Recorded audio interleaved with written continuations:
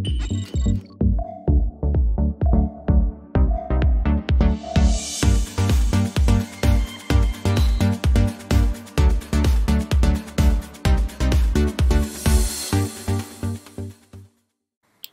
back.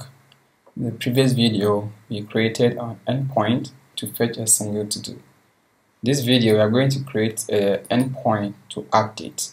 Alright, so let me name this one, comment here, update to-do. And the function will be const update to-do. Because tab 9, I have this autocomplete, a function called request the response, and here then bring in my try and catch method.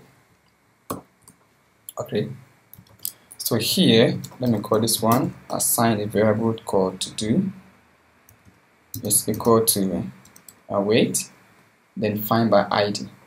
Okay, request, so let me write line by line, called to do dot find by ID and update. And this function takes in 3 parameters. One with the ID that we want to update. So we can get that one from request.params.id. The next one will be the thing that we want to update. First, in the title. Okay, to be request.body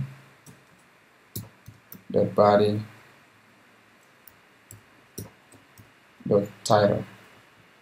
Right? And description will be what? Also the same thing. Will be request.body.description.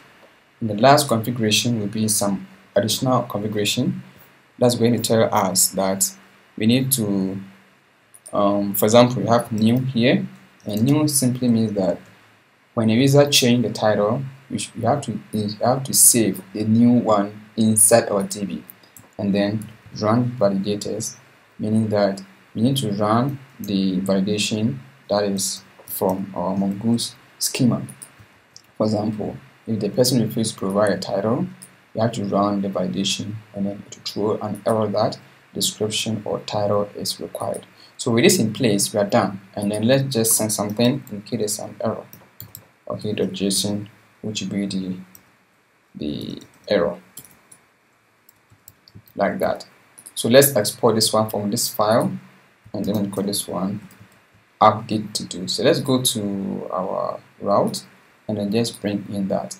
So here, let's bring in here the next line. Let's go update to do, and then here let's copy one of the endpoints, exactly the same thing, and instead of get, it will be put. Okay, and then it will be update to do. Also exactly the same thing, because we don't need a particular to do that we want to update. So I'm going to rely on the ID that is passed into the params. Alright, so with this in place, let's head over to Postman and then try. Here, so I copy this one of the to-dos endpoint here. So slash to-dos something slash 5000 slash API slash to-dos slash the ID, and then there is put request. So let me update it and see. I think I have some error. Let me see. No, but what is wrong? So let me get one of the IDs here and then update and then pass in the ID, and let's see. I get nothing. So let's see, my response is not coming. So let's go to the to-dos controller and then wait, sorry, the update, scroll down. This is update. I'm not sending the response to the user, this one. So here to be response.json, and then let me send the to-do that I've updated. So with this in place, let's try again. So let me go to those and then hit. So the response coming again. Let's try. No response. What is wrong? So let me try, let me see. Is it the route to be put to do's and then update to do, definition, update to do's, try here.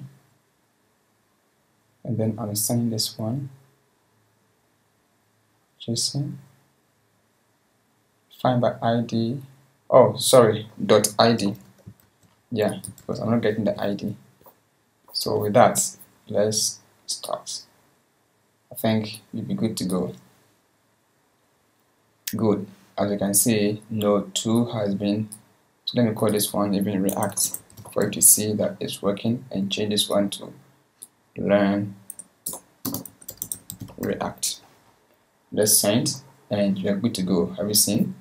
If you go to fetch all, we have that one being updated as that. Alright, so that's how we make the request to update to do. Next video, we are going to tackle our last endpoint, and we are finished with this API called delete to do. Thanks for watching.